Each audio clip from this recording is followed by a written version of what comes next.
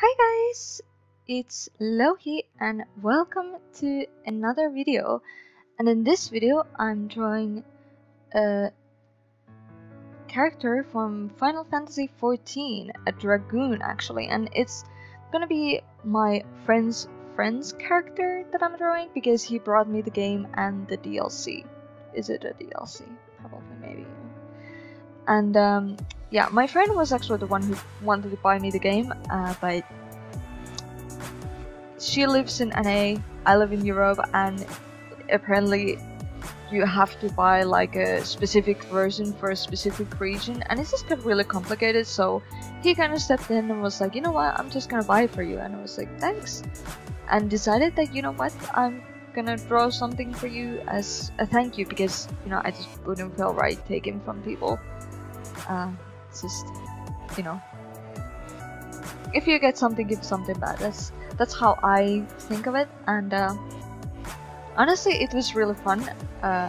It was very challenging. Like, the character is the most anime character that you could ever think. I'll think you will see that soon, but it's a very edgy Dark Lord emo kind of character, so I went with what's only appropriate for this kind of character, so the whole work is gonna be edgiest shit you will ever see in your entire life.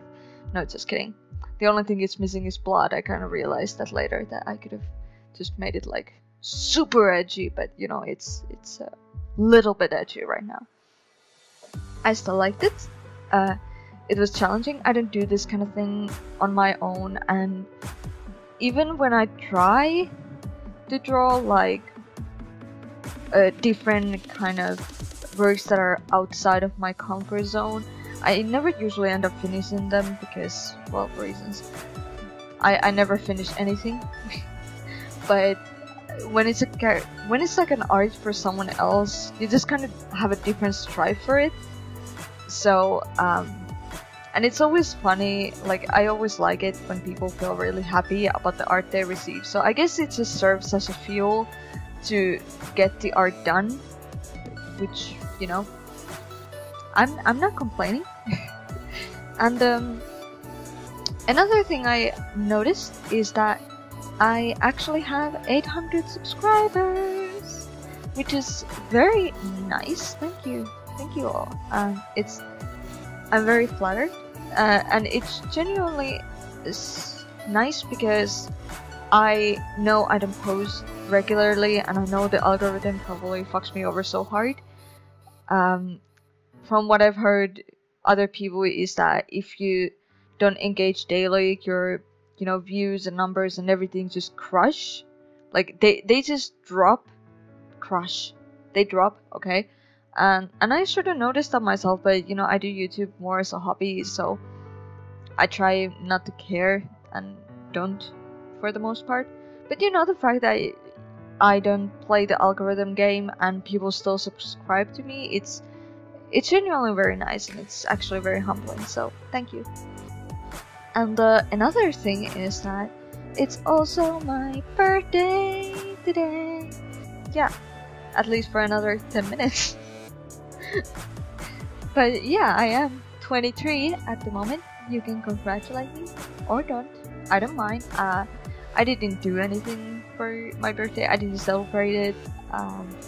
I was planning to go to my mom's place to have a dinner like I do every year, but people's been busy. My mom's got a lot of work, and my friend is helping her parents with the move, so nobody could make it, and I was just like, you know what, that's fine. I've had a good year. Birthdays just kind of don't feel like anything anymore. It's just like, okay, it's one day. I make plans more out of obligation, not because I was actually super excited for it, so, you know, the fact that I ended up spending my birthday pretty much just chilling alone at home, that was, you know, totally fine, and I'm actually rather positive about it, because the past few years I've always had this sort of mentality that every every year, especially like start of the year, I've always been like, you know what, this year something's gonna change, you know, my life's gonna get better and change, and you know, yada yada yada, something's gonna happen. You know, my life is not gonna be boring and basically boring anymore. And every year nothing ever changes, so it's like a huge disappointment. And this year I tried to take a different approach, you know, I'm just like, you know, I'm not gonna expect anything. I'm just gonna try to live at the moment the best I can and just enjoy small things. Like, before I would try to do the same, like, of course I would enjoy the normal basic days, but I always felt like I was so at hurry, like, I took so much pressure for having to succeed that it's kind of unbelievable. The society, I guess, am I gonna blame the society? Yes, I am. But you know, in a way, society does tell you that, you know, you gotta be productive and you gotta be successful and, you know, do this all kinds of things. And especially as an artist, people are always gonna tell you you're not gonna make money by doing art. You know, art is not gonna make you successful. Yada yada yada. So then you feel like, now I have to prove them that I can, that if I want to be artist, that I can be successful. And it's just so much pressure, because you're constantly like being like, I'm a failure, like I'm not making money, you know, I'm not popular, or you know, whatever. And even if you try not to care about it, because I essentially stopped caring about the popularity long time ago, because I realized that it was very toxic. But I was still taking a lot of pressure from the fact that I wasn't a professional artist. You know, it's not that I didn't care about popularity, but I did care about the fact that I wasn't seen as, I'm not making money and I'm not working in the industry. You know, that's something I did take a lot of pressure on, even after I stopped caring about popularity. There it is. And now I've tried to change it. I decided to take a different approach and just not care, go with the flow, do what I do.